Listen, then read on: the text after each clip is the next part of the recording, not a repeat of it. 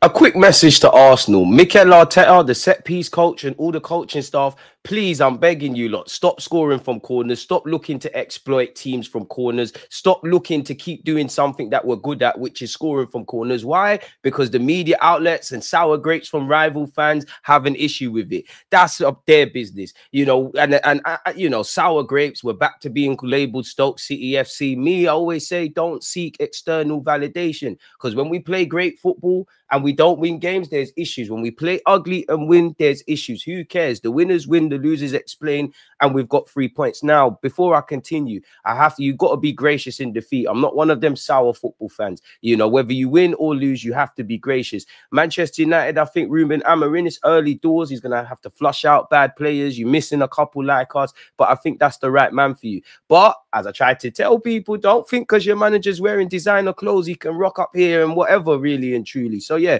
credit to United. I think your manager's doing well. I think it was a stalemate. I don't think they necessarily set up to win. I don't think we was at our sparkling best in the final third that you saw against Sporting Lisbon or West Ham or Nottingham Forest, but that's not always going to happen. We got a clean sheet, which has been a rarity this season, and I think David Raya deserves that. You know, we obviously, people talk about corners and things. If you know the game's going to be decided on fine margins and you might half be in it against Arsenal and corners are the difference, make sure you defend well from it then, really and truly, and then there's nothing to worry about. Then we're having other conversations about Arsenal need to find another way. That's before we talk about 13 corners to Man United's none. How the hell did we get 13 corners? If you break it down, how the hell do you earn corners in a game? You have to go from one end of the pitch to the other. So how have we been able to do that? Over 30 penalty box entries. Their XG was 0.03. Obviously, ours was significantly higher. We're missing key players like them. But, you know, let's be honest. Zinchenko and Kivio, that scares people. They stood up tall. So if we didn't have to be amazing to do that and we got away with it via set pieces and maintained at this moment in time a great top 6 record, I don't know what to tell you. I'm happy for the 3 points. I'm happy to shut my United supporting friends up. I'm happy to, I can't say we're keeping up the pace with Liverpool, but Manchester City won, Liverpool drew against Newcastle. The very minimum you can do is go on a run, which we need to do. The games are coming thick and fast. You know, in the last couple of games, it feels like there's always somebody or 2 players missing. And we did the job, really and truly. We did what we needed to do, if I'm honest with you. Jurien Timber, superb player. You know, to have Timber, Calafiori, Tomiyasu, Benjamin White, we ain't seen a couple of them. Even Kivio and Zinchenko, we got some good defensive depth. I still think we could do with another defender. Don't shoot me. Declan Rice, superb in that game. You know, obviously, Odegaard was doing his thing, Saka was doing his thing. It weren't really a game to wax lyrical about them, but we done the job. We done what we needed to do.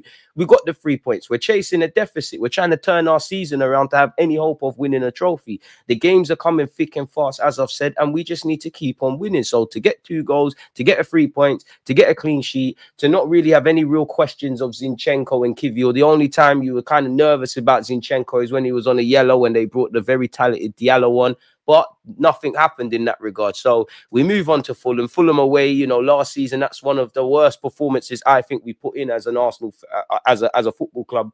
And that obviously had ramifications for us indirectly, or one of the games was the reason why we finished 2 points behind Manchester City. All we can do is win games. We've got Champions League, League Cup, you know, Premier League, you know, again, from now to the end of February, to the whole season, really. But if you look at now to the end of January, we're playing almost every 4 days. We've got some very difficult games. All we can do is take it game to game, week to week, take the good and make it great. The evident areas of improvement, do better. Because I think we could have created, you know, prior to obviously Timber putting the ball in the back of the net and William Saliba doing his thing. Shout Saliba, because I needed you to be a leader yesterday. And big up Jurien Timber. The man is superb. I think, you know, Martinelli had an effort. Partey had a header that he should have bagged. It was really a lackluster amount of chances. Like at halftime, they had 2 shots, none on target. We had 3 shots, none on target as well. We had 4 corners. By the end of the game, people, that obviously changed significantly. We had 14 shots, 6 on target. They had 5 shots, 2 on target. So they didn't defend well. They didn't attack well. As I said, we had 13 corners to their none.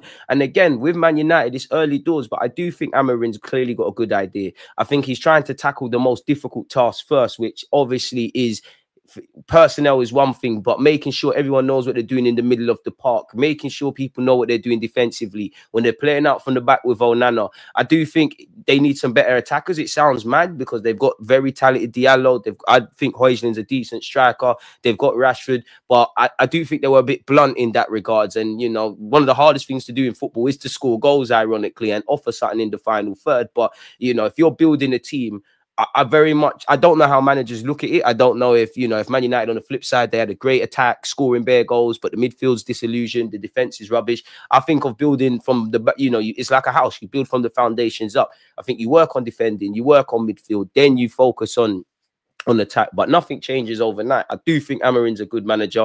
I do think Man United had some little good positives to take, but for Arsenal, we've got the positives. That's the 3 points in the bag. That's a clean sheet. That's a, you know, the couple of goals. And let's be honest, the more people hate on corners, the more you do like us scoring from dead ball scenarios, really. Now, again, my massive improvement would have been, I wanted to see us create more.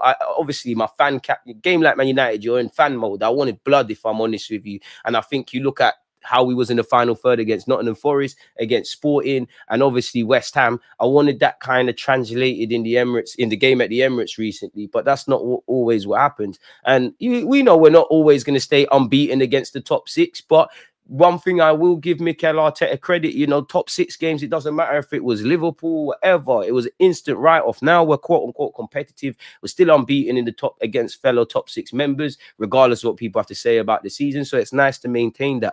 But as I said, it's just about moving forward now. The Man United game's gone. It's now time to focus on Fulham and all the other things that we've got, really and truly. But on that note, let me know your thoughts. Don't forget to like, comment, and subscribe. Peace.